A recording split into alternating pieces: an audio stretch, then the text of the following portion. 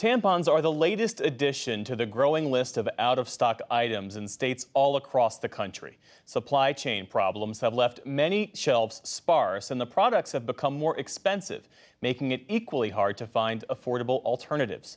My colleague Lisa Desjardins looks into what's behind this latest shortage.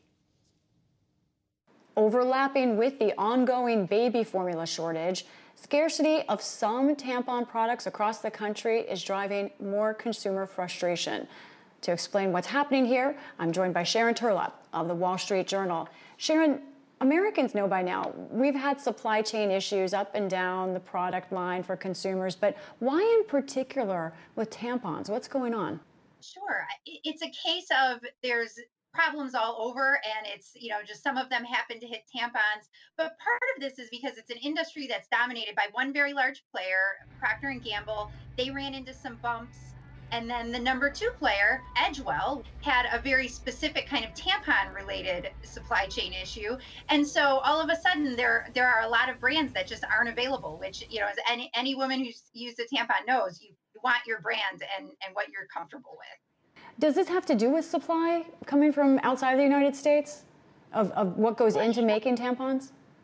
Sure. I mean, tampons, they seem simple, but they're actually pretty complicated and regulated. They're regulated as a medical device by the FDA, so not anyone can make them. They're made out of what we would call a non-woven, which are sheets that are kind of fused together. So they're a complicated and pretty high-tech product. So they're the kind of thing that when there's supply chain issues, they're more likely to be affected. Now, Walgreens told us in a statement that their pharmacies are, quote, experiencing some temporary brand-specific shortages in certain geographies. So have prices gone up everywhere? And where exactly are there shortages right now? Sure. Prices have gone up everywhere. So every company that makes tampons, all the big companies have raised prices just as part of inflation, supply chain issues. But what we saw in the data is there's regional shortages that are more severe than others. And a lot of it just has to do with, it can be as specific as to the store, or it may be a brand.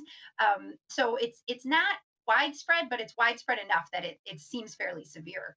This is the second major product that we've seen used by women and by anyone who can get pregnant, including transgender and non-binary people.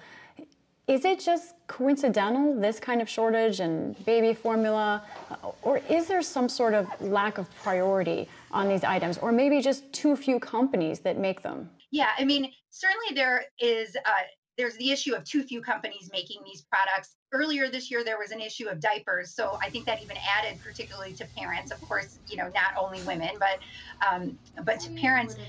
Part of it is the nature of the item, as it's an essential item, but unlike medication, it doesn't have the same kind of urgent emergency status that you might see for some others. Face masks, vaccines. You have diaper banks, and at diaper banks you can sometimes get tampons, but it's not. It doesn't have the same kind of urgency that some other essential items might have.